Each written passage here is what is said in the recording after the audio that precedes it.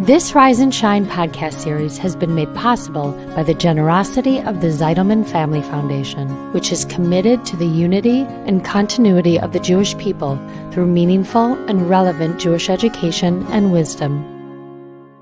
It's not easy to be scrupulously honest with ourselves, and it's important to remember that in the pursuit of peace, we will often apologize, not because we're certain that we're in the wrong, but because we value our relationships more than our egos.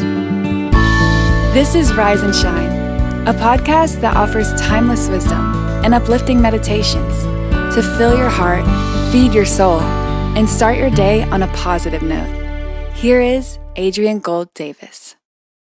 I'm going to share a Hebrew phrase that finds its way onto countless wedding rings, necklaces, bracelets, and other amulets. It's the quintessential statement of love and is a phrase of commitment and passion and bonding. It comes from our text called Shir HaShirim, the Song of Songs, and it goes like this. Ani lidodi v'dodi li. I am my beloved's, and my beloved is mine.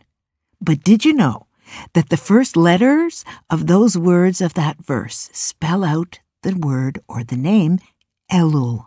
Those letters are Aleph, Lamed, Vav, Lamed.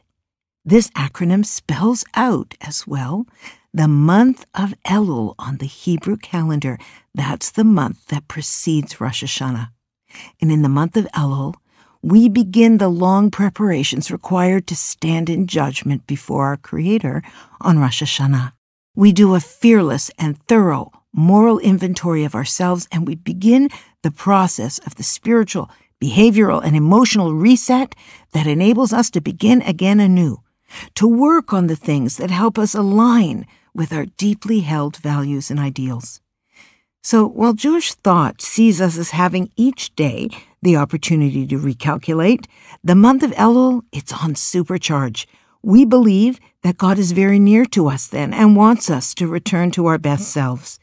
And while the poetic words of Shir HaShirim are a love song between two beloveds, they are also a representation of the Jewish people and their love affair with our Creator. When we find ourselves off course, lost, or utterly turned around, our GPS, our God positioning service, can take us back to our default position, and that default position is not shameful or sinful or somehow sullied, but rather is our perfectly imperfect souls that yearn for refinement and growth, for greatness, and for dignity. You see, we are not broken. We are not damaged goods. We are human beings with aspirations of greatness who will take the wrong turn from time to time. We don't believe in original sin, nor do we see ourselves as tabula rasa. Rather, we're here on earth to refine and elevate our souls in this particular transmigration or incarnation. We are uniquely positioned to do so as well. And everything we face, be it challenge or circumstance, be it triumph or tragedy, is part of a lifelong spiritual journey that winds and twists and turns. Our greatness, as I always reiterate, comes not in what happens to us, but rather who we are in the face of what happens to us. So, there are things we do, rituals we take on to wake us up to who we can be, who we are at our core.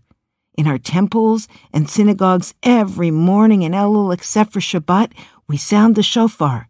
Those loud blasts are like a spiritual alarm clock to awaken our souls and kickstart the spiritual accounting we're meant to be doing. There are also special prayers that are called slichot, prayers of apologies and yearnings for forgiveness.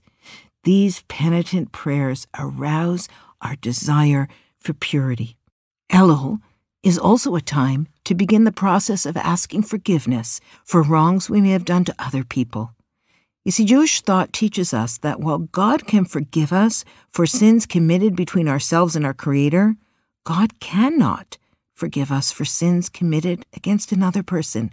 God recuses himself, so to speak, until we have first obtained forgiveness from the person we've wronged. It can be painful and embarrassing and ultimately empowering and euphoric. So much of our life is spent building false narratives to rationalize our mistakes. There is so much liberation in owning your stuff and in actually going to those you might have harmed intentionally or inadvertently and asking for forgiveness, because we can't stand in front of our Creator if we have somehow wounded His other beloved children. In 12-step programs, this is a vital component of recovery. It's called Step 4 and 5 of the 12 steps, and it goes like this. Step 4, made a searching and fearless moral inventory of ourselves. And Step 5, admitted to God, to ourselves, and to another human being the exact nature of our wrongs.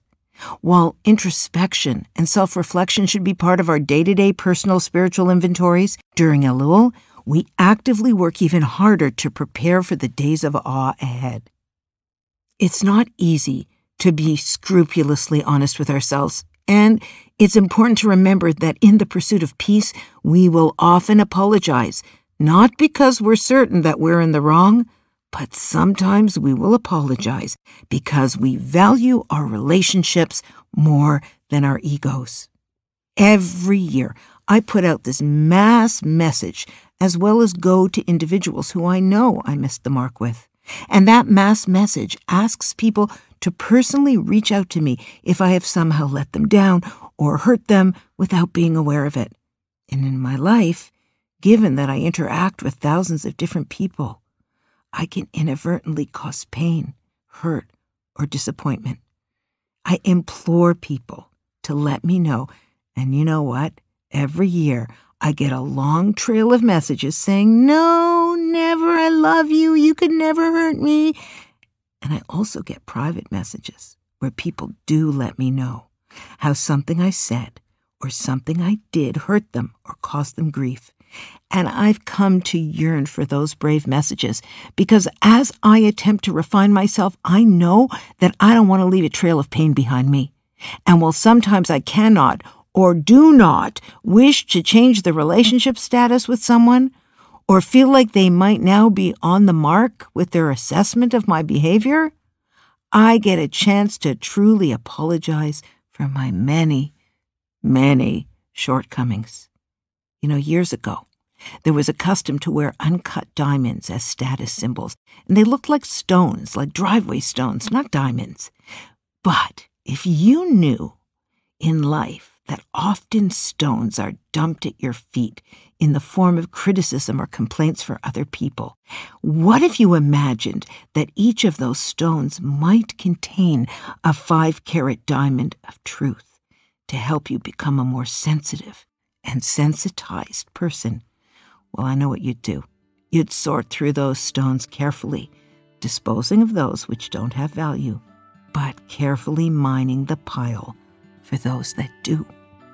This Elul, as we prepare to stand before our beloved, let's make sure that we do the work of cleaning up the messes we leave behind and invite the input of others to help illuminate our blind spots. I cannot imagine a more empowering month than the one that now lays ahead.